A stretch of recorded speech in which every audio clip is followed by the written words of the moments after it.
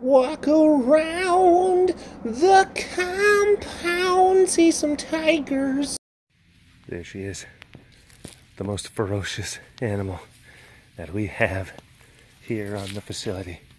I have to move so incredibly slow so as to not trigger her vicious kill instincts, her kill instincts. Oh my gosh. Don't breathe too much. Don't breathe. Oh gosh. Oh, I can't believe I'm getting this. Oh my god. Oh my gosh. Oh, did you see that?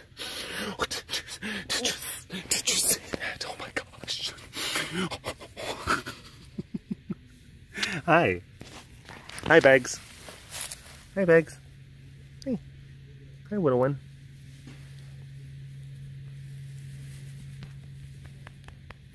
Pat pat pat pat pat pat pat pat pat pat pat pat pat pat pat pat pat pat pat pat. See, in order to, you gotta be a trained papper. You gotta train papping. A lot of actually, like cats and dogs, they like it, but you gotta be able to, like, you know, target and change up your style individually for different types of animals. I mean, not every animal is going to they're the level and degree and consistency and power that you put behind your paps has to be different for each individual animal. That's an important kind of thing. What? She's just like, more paps, more paps, more paps, please. So you have to have like there's like a curvature. There's like a curvature. It's almost like a cup, and you're actually, yeah. Whoa. Hey, don't you? Jeez. I know people, because of like, oh, she really likes it, and it's like, no, Baggy. You have to understand that Baggy's got kind of like a weird, like, if she was like a person, she would probably be one of those whips and chains madams. You know. Hi baby, how are you? Yeah, I know, you just get so stimulated that all of a sudden you just gotta be crazy.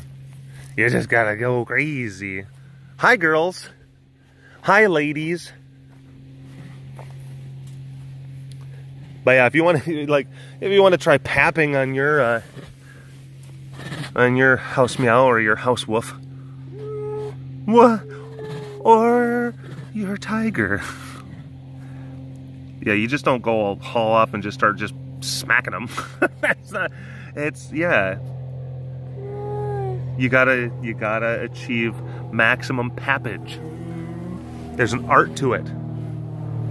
And really what it is that you're doing is, and this is what Heidi has informed me, is that you're in essence simulating like Mama's heartbeat from when they were back in the room.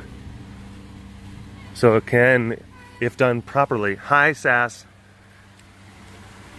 a proper pap can conjure prenatal memories. Yeah.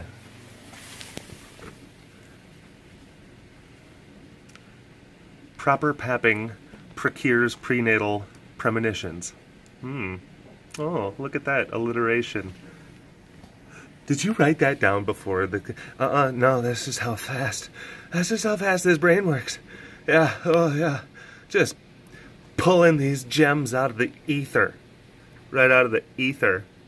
Look at, you know, little gumdrops and candy canes and stuff like that on your blanket. That's pretty cool. That's pretty cool. That is very much so a not impressed face. Maximum not impressiveness. Not impressiveness. Whatever. Whatevs. Hello all you big cat lovers out there. It's me, Derek, again. Welcome to another super duper fantastic episode of the Walk Around the Compound webcast. Hi, how you doing? Hey, what's up? I'm back. Hi, Sass. Yeah. What? Oh my goodness. I know, it's Carrie Lynn. She's over there walking around. It's probably time for afternoon feeding. Oh my goodness. The excitement is palpable. That's another P word. Oh, that's the theme of today's cast. We're gonna just do we're just gonna do P words. And then watch as I forget that that's supposed to be the theme of the cast, and then I don't do it anymore, and I don't even make any mention of it. That's how that works. Ezzy, Ezzy! Ezzy choo-choo! Ezzy! Choo-choo! Hi. Blah. Blah, blah, blah, blah. Alright. I'll come back. I gotta do the circle around up here. Oh my gosh. Hey there, bud. Hi, bud. Hello, Mr. Man. Uh-oh. Yeah, is it that time? Yeah, all the leopards are kind of... Oh, and there's Raven. So it seems like all the leopards are knowing that it's kind of close to that afternoon feed time. That's why it seems like they're all just getting all excited. And of course, they're turning their energy and attention that way. They're smart. They're smart. Smart animals. I'm back here in the compound after being gone for a few weeks. Got to be around the kitties again. They don't care.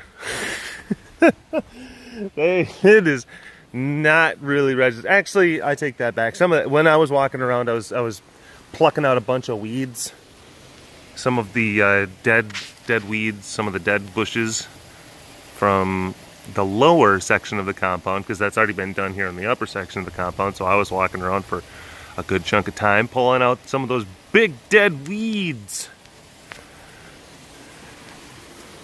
And of course I hadn't been in the compound for a good stretch of time, a good period. So look, stretch. See? Right on cue. Look at that, Malik. Look at that pretty girl.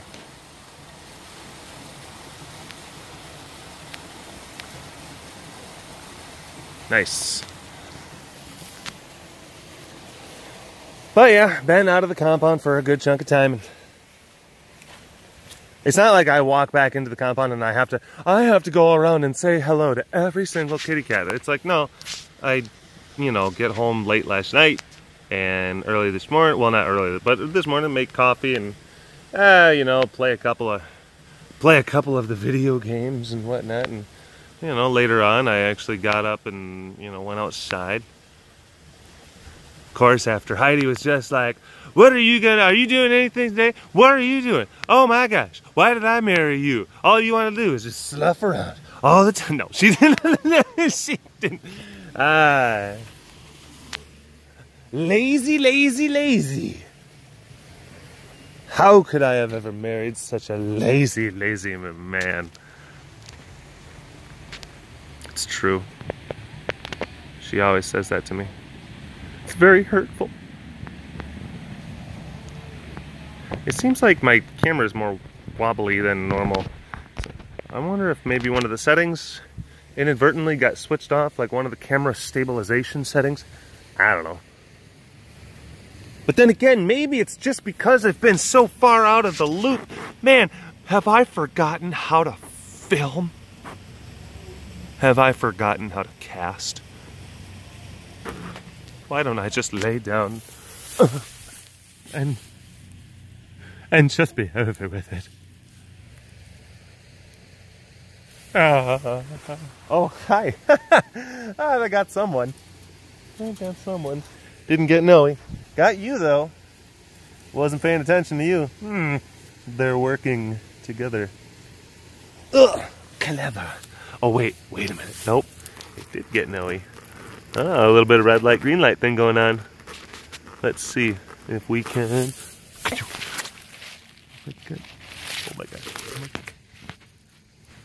Ah! Hi! Noey. Oh, blow. Hi, baby. Hi, sugar pie. Oh my goodness, look at you. Look at you, pretty girl. Pretty girl. Pretty girl. Yeah. She's received quite a few paps from me over the years. Well, years ago. But lots of paps when she was little. When she was a little baby. Living in the house. And then she got big enough to start rearranging furniture. And then it's like, probably need to put you outside. Yeah, true story. That is how that happened. Yeah. You know, that was one of those kind of things where, and I don't know how many, I've told this before, I don't know how many people are here, or it's one of those things also where you get new folks, so, you know, it bears repeating. But there was one day where Heidi, she just went outside to do something. She was only gone for, I don't know, like 5 or 10 minutes, and she just left Noey inside, and then she came back in, and then all of a sudden, like, the couch had been moved all the way across our den. And then she's just like, what the heck? And Noey, like, bloop, like, pokes her head up over the back of the couch, and she is just like, this is not, no. Oh my gosh, it's not your turn. And of course, Heidi's just like, yeah, this isn't gonna work. You've got to go outside. So Noey got banished to, because there was an auxiliary little kind of, I think that, yeah, it was like an auxiliary little kind of enclosure system right next to the house, and then that started the shift towards Noey being an outside cat.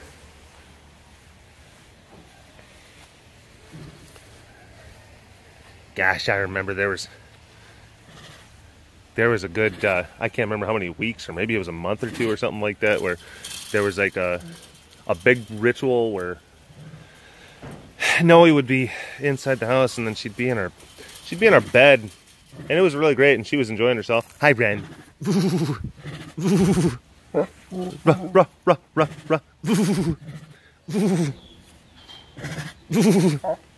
What? What? Uh-oh. Uh-oh. You got the vapors. Is this one of those vapors things? Huh? I'm flattered, but, you know, I don't think that we're compatible. We're not even the same species. We're not even like the same, like genus. Hi. Hello. Whoa. Hello. Whoa. Ah, yeah, no.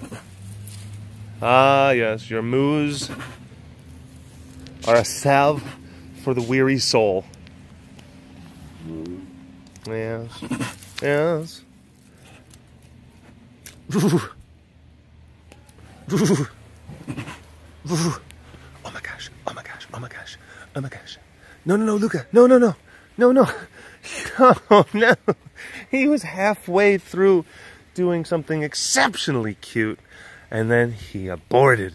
He aborted the cuteness. Yeah, no. Only a moo can bring me out of this sorrow. Thank you. I appreciate it. I appreciate it. Ooh. No, but there was a time when, yeah, Noey would be in our bed, and a big girl, and we would have to take her outside and put her in her little kind of auxiliary outdoor enclosure, and she'd be like, she's like, no, I'd rather stay in the bed. I'm like, no, you have to go outside. She's like, I'd rather stay in the bed. And then, like, we're looking at her like, okay, we're at an impasse. Obviously, it hasn't been really established or communicated well enough to you that you need to go outside. Hi, Ezzy. Hi, Choo-Choo. Hi, Choo-Choo. And then Noey, of course, would say, like, no, it hasn't been communicated to you well enough that I am not leaving this bed. So there would be, I couldn't even tell you how many times I'd have to, where there was like Heidi and I would tag team this maneuver, basically, where Heidi would distract Noey, Heidi would have to distract Noey, and then be the doorman, while I basically just like tackled her. And then like slumped her, like, and she was still little enough to where I could pick her up, but I mean she was big. But I would like slump her over my shoulder, and then I would like tuck in as like tight as I could into her armpit and like her neck, so she would like be doing her legs like straight, like she'd be doing that thing. She would be just going nuts. I don't want to leave the bed. I don't want to leave. I don't want to leave. I don't want to leave. Just having an absolute temper tantrum. And again, you have to know what you're doing with that one. So like tucking my head like deep into her neck, so that she's basically like she's trying to bite anything, and and then I've got this like angry sack of potatoes, this very, very, very angry and heavy sack of potatoes, and then I have to run through my house as Heidi is just flinging doors open. As Heidi's flinging doors open, and I'm trotting through my house with an angry, bitey sack of potatoes. Just no, no, no, no, no, no, no, no, no, no, no, no. Hi, Munch. Hi, Munch, Munch, Munch. Hi, sweetie. Hi, sweetheart. Hey, sweet pie. I don't know. He's got the squirreliness. He's got the squirreliness. That's another one of those squeaky gates, and then some people are just like, you know, I should get some WD-40 for that. And again, and people, like, this is great because I've commented so much on certain things that I don't really ever have to, when people have like just regular old questions and whatnot that have been addressed by me numerous times in the past, and people, hi Firebug, like regular questions that have already been addressed by me, people will then just kind of address themselves in the comment section, and it's really great. It's very convenient. It's nice to have that. But there was like someone like, oh my gosh, you should like oil all those gates. Why are they so squeaky? And then someone coming like, well, it's basically kind of like a low rent alarm system, which is yeah, for the most part, that's true.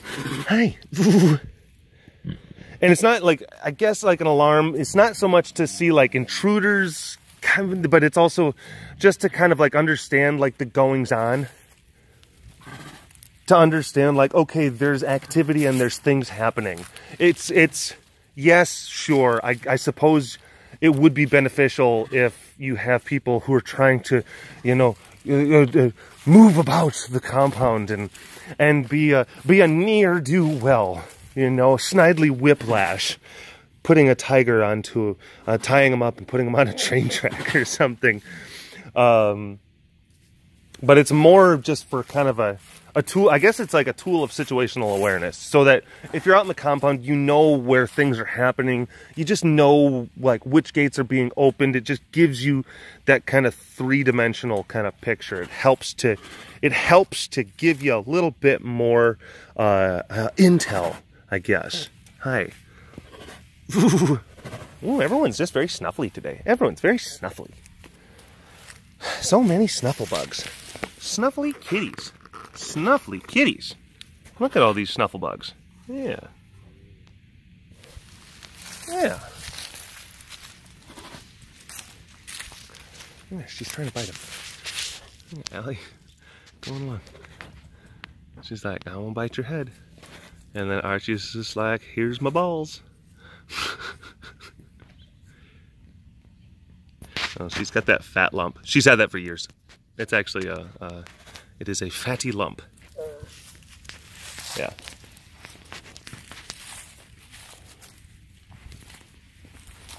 Just in case, because then of course people will say like, hey, you know, at approximately 19 minutes and 42 seconds, there was a distended growth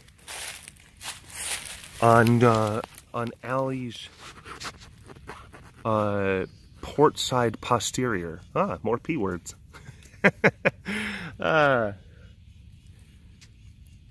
Which is nautical terms for left butt cheek.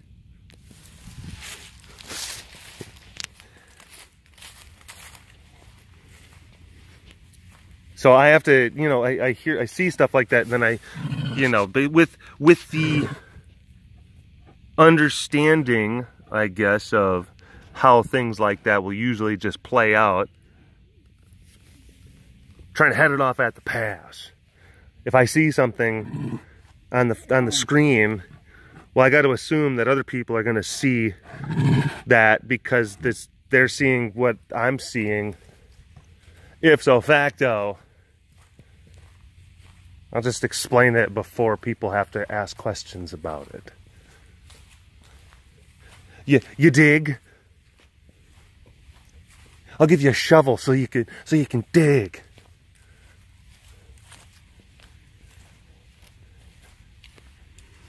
Or like, you hear what I'm saying? You hear what I'm saying? Actually, I'm deaf. So no, I don't.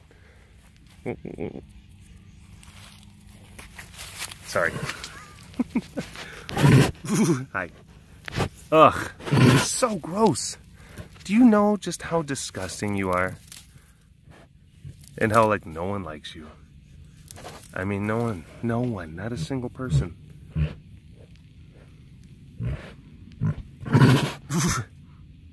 You know, I did an analysis of like the donations that come into the facility, like pre-slayed and post-slayed, and there's some significant and disturbing trends. Yeah. Yeah, catastrophic drop. Some would say meteoric, a meteoric drop in yeah, facility donations. So you know what? With that, we may have to just we may have to let you go, bud. May have to let you go. I may have to give you a pink slip. You know, give him his walking papers.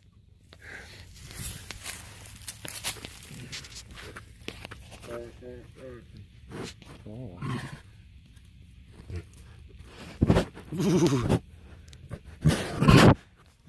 That would be kind of funny to have, like, you know, like in a corporate setting, like performance evaluations for each of the cats. Do it kind of real office space kind of setting. You know, Slade, what would you say you do here? Oh, it's such a fantastic movie.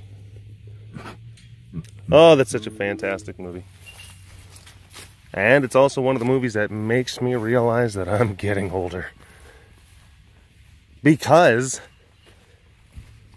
you know, that movie came out in 1999, and I was, oh gosh, I was getting into high school, and it became such a part of the cultural zeitgeist. It really did. It didn't get the recognition during its initial theatrical run, but since then it has certainly been elevated to the status of classic, and it is an absolute classic. Office Space, if you haven't seen Office Space, especially if you have ever worked in an office type setting, a corporate type setting, it captures just that, and like the people and the characters that you would encounter in such a setting, just amazingly, wonderfully, perfectly. It's so good. So good. Yeah, the movie came out when I was in high school. And, you know, I talk to, there's young people I work with and younger people that, of course,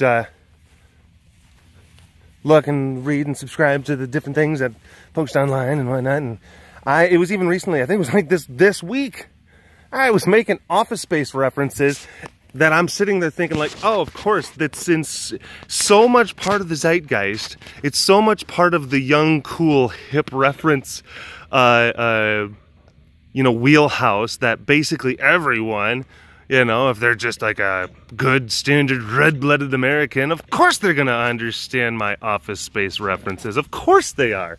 And then some of the people that I was working with, some of the younger people, were just like, they were kind of like, well, I don't, what are you talking about? And then I'm just like, wait, it's from a movie, and I felt silly. I'm like, oh no. And then I started thinking about it. I'm like, yeah, the movie did come out a long time ago. The movie came out like 20 years ago. Oh no. Oh no.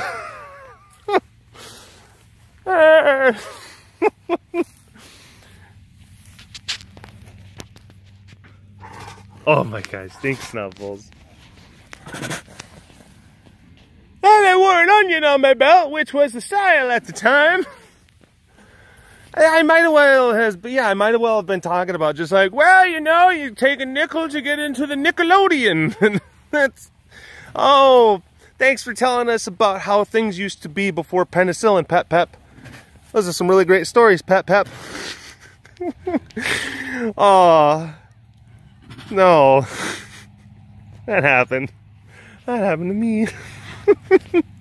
Aw, Pep Pep with his oldie time stories. Look at them snuffling at each other. Look at those little snuffle bugs. Look at those little snuffle bugs. Those little bugs filled with snuffles. Bugs and snuffles. Oh.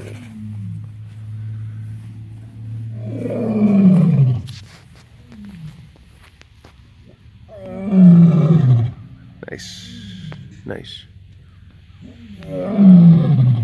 Yeah. Capturing the roars. It's very nice. Digging it. You don't roar like that. Look at you. You're just peeing in your bed. Okay, there's so many places to pee. There's so many places to pee. You literally just walked over to your bed to pee. What? Why? Why would you do that? It's so strange. I can understand. Okay.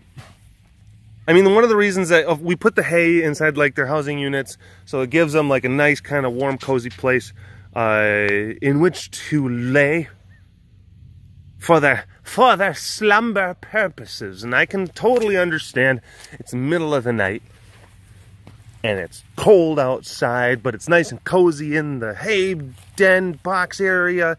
And man, if I get up, it's gonna be uncomfortable, so I might as well just pee right here. I can understand that. Look, I've never actually done it, but according to like tiger and lion bylaws, that's an appropriate thing to do. I get that. But that's like in the context of, okay, you are actually, again, you're sitting there just spraying. But it's actually really pleasant. It's actually very nice out. I'm wearing a t-shirt. It's not cold. You're not hunkering down. It's not all blustery and windy, okay? There's not a bunch of, you know, rain and frost-laden gales. Okay, we're not having any of that. So there's no reason why you then, because again, it's like you have pee options. You have piss potential. It's more P words. You have so many areas in your enclosure in which you can festoon, not me, with urine. But you made the conscious decision to walk over to your bed. Yes. And pee. Eesh. There is something happening over there. Trying to cast. I'm trying to cast. Thank you. Jeez. See that they're just like sorry. That's what they're saying now. Sorry. Oh jeez. Oh, I didn't know he was trying to cast. Whoopsie doodles. Crows are known for saying whoopsie doodles. That's what they do. Whoopsie doodles. Oh blow blom blom. Oh blow. Hurrah. Hi, beautiful. Oh my goodness. Oh my goodness. Pretty girl. Pretty girl. Okay. Gotta head down and see the bees.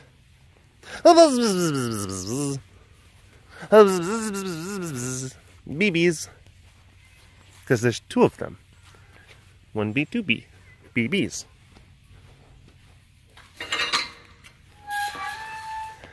And you gotta watch out, because they'll sting you with their handsomeness. Because they're bees. Ugh.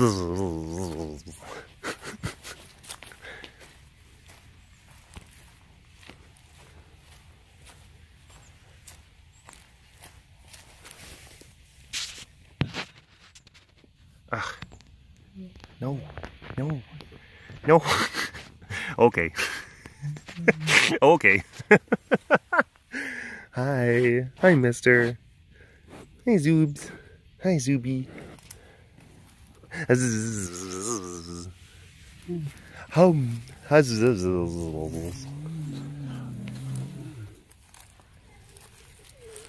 Like a lion bee cross. That'd be interesting, huh? Oh my gosh. They would just need huge flowers in which to pollinate. Just absolutely ginormous.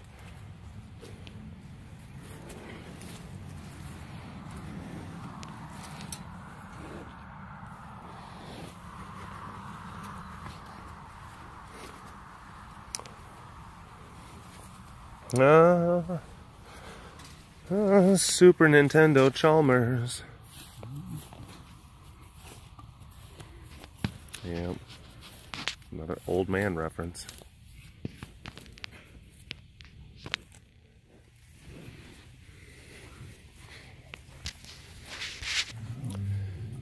No one's at the 4-H club? Am I so out of touch? No, it's the children who are wrong. An old reference about having to cope with the fact that, yeah, your relevance is, you know, in a way passed you by. That reference in and of itself is old, even though it's actually technically had a rebirth as like a meme. Which memes keep those references alive in a lot of ways. They do. God bless memes. Memes. They first kind of come out like, what's a meme? It's a meme. Meme, meme, meme, meme, meme, meme. Meme, meme, meme, meme, meme, meme, meme, meme. Meme, meme, meme, meme, meme, meme. Oh, I'm just messing with you, kid. Another reference. Another reference. Oh, dagnabbit. I made it to the 33-minute, 10-second mark, and I wasn't even paying attention. I have forgotten how to cast. I've totally forgotten how to cast. I need to just turn in my cast pants. Just gotta turn them in. Just gotta get up. Sorry.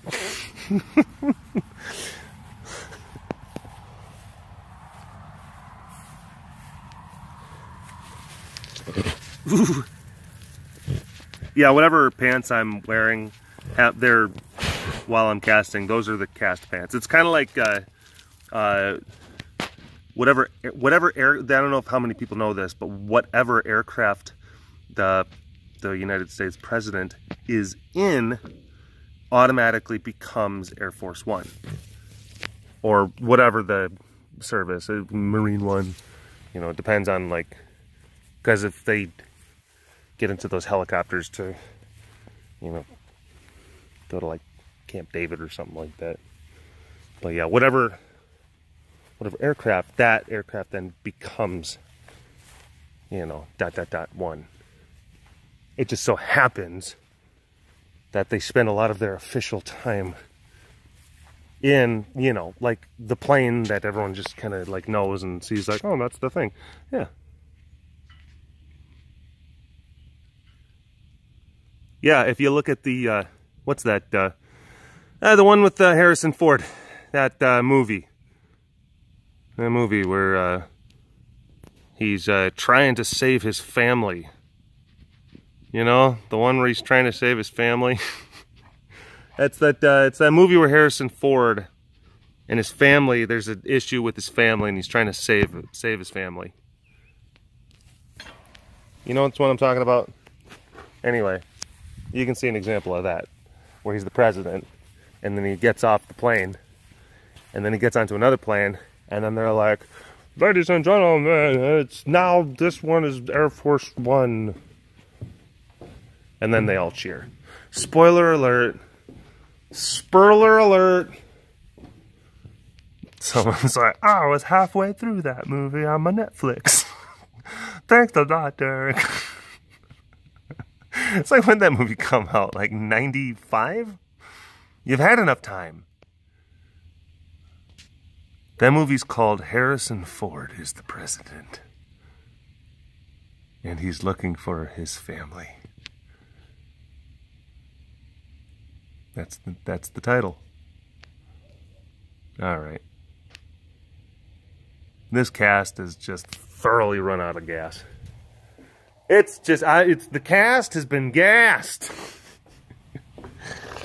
You